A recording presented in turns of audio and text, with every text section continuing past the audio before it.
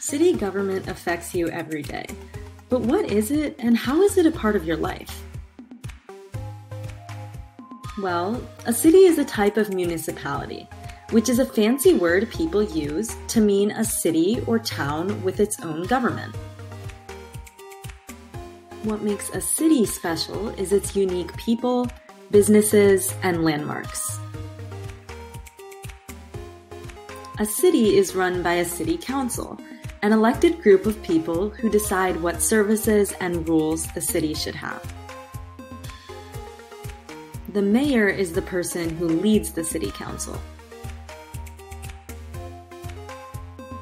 Both the city council and the mayor are chosen by the citizens of the city in an election, which is an event in which people vote on who will represent them in government. The elections for city council in Durham are nonpartisan, which means no candidate runs as a Democrat or a Republican or with any other party, but instead just runs as themselves. The city council hires or appoints a city manager, a paid employee who runs the city government services and departments.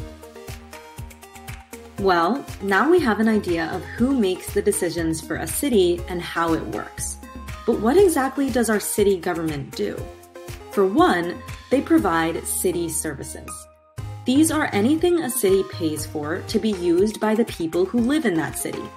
Some city services you've probably used this week include sidewalks, garbage collection and disposal, recreation centers, and city parks.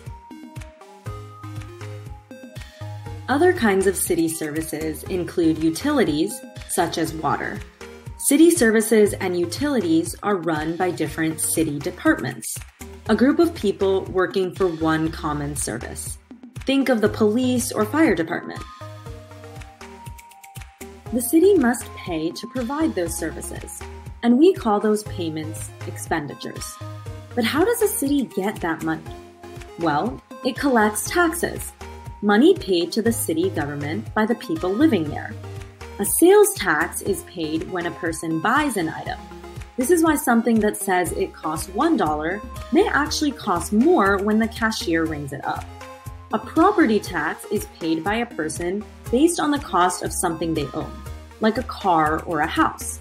To make sure a city's expenditures aren't more than the taxes it collects, the city council designs a budget for the year, which is a plan on what and how much money the city is going to spend in that year. Now, you know more about the operations of city government and those who run it. Can you think of any ways you've interacted with city government today?